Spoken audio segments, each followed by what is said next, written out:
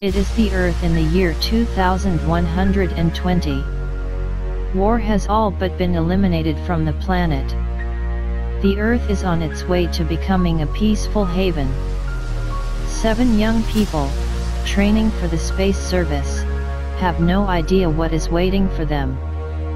When an alien device lands in the Rocky Mountains, it is dismissed at first as a meteorite. Then the device begins to emit peculiar radiation, and the whole of civilization disappears except one small ship in the Mars station dry dock.